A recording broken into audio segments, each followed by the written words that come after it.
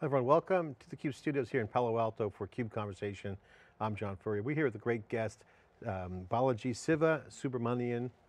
Did I get it right? Yeah, you got it Okay. right. Okay, VP of Product and Business Development at OpsMx, formerly with Cisco, doing networking. Now you're doing a lot of DevOps. You guys got a great little business there on real-time hardcore DevOps. Absolutely, so we help large enterprises do the digital transformation, to be able to help them achieve that transformation. You know, Stu Miniman and I were talking about cloud native, and one of the reasons I wanted to bring you in was we've been talking about cloud native going mainstream. And cloud native is essentially code words for cloud, microservices, essentially DevOps 2.0. What do you want to call it? It's the mainstream of DevOps. DevOps for the past 10 years has been kind of reserved for the pioneers who built out using open source, to the fast followers, building large startups, to now larger companies. Now DevOps is turning into cloud native, where you see, in the cloud, born in the cloud, on-premises cloud operations, which is hybrid, and now the advent of multi-cloud, which really brings the edge conversation into view, really a disruption around networking and data, and this is impacting developers. Absolutely. And pioneers like Netflix, use Spinnaker to kind of deploy. That's what you guys do. This is the real kind of thread for the next 10 years is data, software is now part of everyday developer life. Now bring that into DevOps, that seems to be a real flashpoint.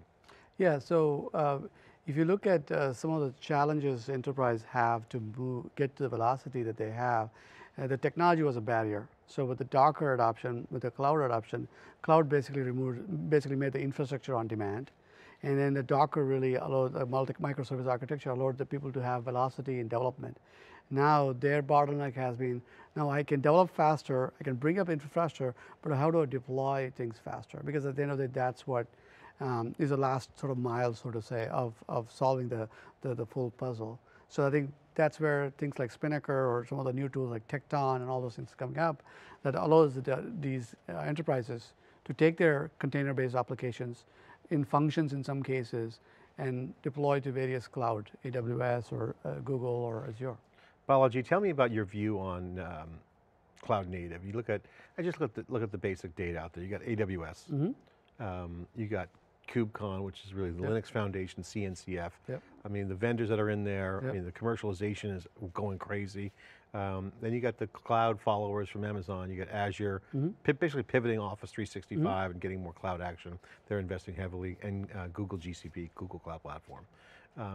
All of them talking about microservices. What's your view of the state of cloud native? Yeah, I think I've probably talked to hundreds of customers this last year. And these are large Fortune 100, 200 companies to smaller companies. 100% of them are doing containers. 100% of them are doing Kubernetes in some fashion or form. If you look at larger enterprises like financial sectors and other, what do you call the Fortune 100 companies, they do actually do OpenShift. Red Hat OpenShift for their Kubernetes, even though Kubernetes is free, whatever, but they definitely look at OpenShift as a way to deploy container-based applications. And many of them are obviously looking at EKS and other cloud form factors of the same thing. And the most thing I've seen is the AWS. EKS is the most common one. Azure somewhat, and GKS somewhat. So I mean, the market trend that's there. So essentially AWS is where most of the deployments are happening. What do you think about the mainstream IT, typical IT company that's driven by IT? They're transforming. Just a few, I'd say about a year ago, most analysts were like, oh, the big cloud providers are going to be not creating an opportunity for the Splunks of the world and other people. But now with that shifting, mainstream companies going to the cloud, it's actually been good for those companies. So you're seeing that collision between pure cloud native and typical corporation enterprise that are moving to the cloud or moving to at least hybrid. That's helping these companies like the Splunks of the world, the Datadogs, and all these other companies. I think there's two attacks on those companies that you talk about. One is obviously the open source movement. It's attacking everything. So anything you have in IT is attacked by open source. Software is eating the world, but open source is eating software, right? Because software is easy to be open source. hardware, you can't eat it. There's no open source, nobody's doing free hardware for you. But open source software is eating the software, right? In some sense. But anyway, so any software vendors are fully, everybody's considering open source first. Many companies are doing open source first. So if you look at, if I want to look at Datadog or Prometheus, I may look at Prometheus. If I look at IBM Udeploy or Spinnaker, I may look at Spinnaker. So everything Kubernetes or maybe some other forms of out there, I would look at Kubernetes. So I think these vendors, as you talk about, one is the open source part of it. The other is that when you go to the cloud, the provider itself provides the basic things already. If you look at Google Cloud, I was actually reading about Google networking, a lot of things. A lot of the load balancers and all those things are inbuilt as part of the fabric. Things that you typically use, a router or a firewall or those things, they're already inbuilt. So why would I use a F5 load balancer and things like that? So I would say that I don't think their life is that easy. But there's definitely. All right, so here's the question. Who's winning and who's losing with cloud native? I mean, what is really going on in that marketplace? What's the top story? What's the biggest thing people should pay attention to, and who's winning and who's losing? I think the sort of the standardization of the cloud native technology is definitely helping vendors like AWS and basically the cloud vendors, because no longer you have to go to VMware to get anything done, right? They are proprietary software that they had, and you don't have to go there anymore. Everybody can provide it. So the winners, I would say the customers, obviously, because now they have more choices. They're now vendor locked in. They can go to EKS or AKS in a heartbeat and nothing happens. And so customers are the winners, big winners. And then I would say the cloud providers are big winners. Open source is really hurting some of the vendors we talked about earlier. I would say the big guys are the big guys as in cloud's getting cloud bigger. Is the cloud guys winners. getting bigger and bigger, Yeah. more powerful. Yeah, absolutely. What about VMware? You mentioned VMware and hinting to their proprietary. They also run on AWS natively. So Absolutely. they're still hanging around. They got the operators. Yep. But they're not hitting the devs, but they have this new movement with the Kubernetes. They acquired a company to do that. I would say that the AWS, VMware on AWS, essentially is that, I would say it's almost a no-op for VMware in some sense. But they have to be, it's almost like a place to sell there. There used to be, like on-prem vendors already have the infrastructure, then VMware sells to that customer A. Now the customer says that I'm not using it on-prem server A, I'm on AWS, can you provide me the same software? So essentially, number one, by moving to the cloud, they're essentially selling to the same customer the same stuff, number one. Number two is, but once now I'm in the cloud, I would obviously peel away my workload to native AWS or Google. So I think in the long run, I would say that it's a strategy to survive, but I don't think it's a long-term successful. Yeah, operators don't move that fast. Devs move much faster. I got to ask you, in the developer world and cloud native and DevOps, kind of 2.0, 3.0, what are the biggest challenges that's slowing it down? Why isn't it going it faster, or is it going fast? What's your view on that? Yeah, I think I would say that the biggest challenge is obviously, as you said, the people, right? In some sense, people have to transform. And in large organizations, there's a lot of inertia that allows people, they are deploying existing services the way they're deploying the services. Some of them are custom built. The guy who wrote it, and they no longer exist. They moved on, and so some of them are built like that. But so I think the inertia is basically like, now how do I transform them over to the new model? If the application itself is getting broken into microservices, then it's a great opportunity for me to migrate. But if it's not, then I'm not going to touch something that's actually there.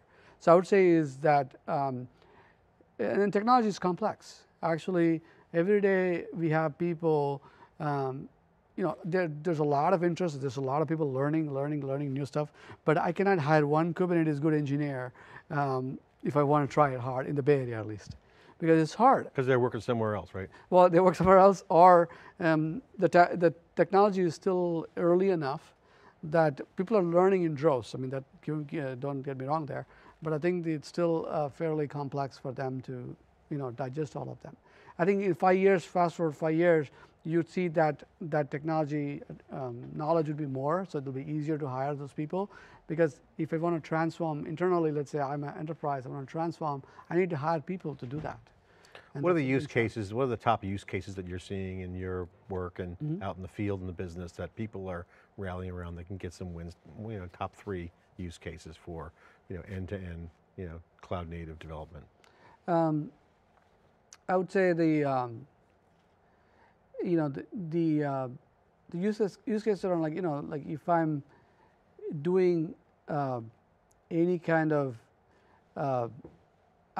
container-based applications, obviously I would like to do through the new model of doing things, because I don't want to like build based on a legacy technology for sure. I would say that the other ones are like new age companies. They are definitely adopting cloud first, and they are able to leverage the existing models and the new models more quickly. I mean, I would say these are the 2 things I think is that if I'm doing something new, I take advantage of that. I'm not sure I answered your question. Do you think microservices is overrated right now, or is it hyped up, or is it? No, I think it's real, absolutely real. And what's the big use case there? It's a velocity that people get by adopting microservices, right? Before I used to work at Cisco, when there's a software release, I have planned for 6 months to release the software, because there's so many engineers and developing so many features. They develop it over a period of time, and then when they actually integrate, there's a 2-3 months of testing before it gets out, because the guy who wrote the code probably left the company already by the time the software actually sees the light of the day. Give some data from your perspective, you don't have to name companies, but like for the people that are successful with DevOps at an operating level, what kind of frequency of updates are they doing per day? Just give some, order of magnitude numbers on what is a success in terms of I mean, the great examples are something like Netflix, about 7,000 deployments a day, but obviously that's in the top of the pyramid, so to say. Many of the other customers are doing somewhere between 1 to 2 a week. I mean, these are very good companies. This is at a per service level. I mean, I'm not talking the whole application, because the application may have 10, 20, 50 services in some way. So there's a lot of updates going on every week. So if you look at a week time frame, you may have 50 updates for that service. But I think individual service level essentially could be 1 or 2 a week. And obviously the frequency varies depending on. There's just a lot of software being updated all the time. Absolutely, absolutely. Well, Balaji, great to have you in, and I got to say, it's been, we could use your commentary and your insight in some CUBE interviews. Love to invite you back. Thanks for coming in. Thank you very much. I'm John Furrier. Here in the CUBE conversation, we have thought leader conversations with experts from our expert network, theCUBE, CUBE alumni, and again, all about bringing you the data here from the CUBE studios. I'm John Furrier. Thanks for watching.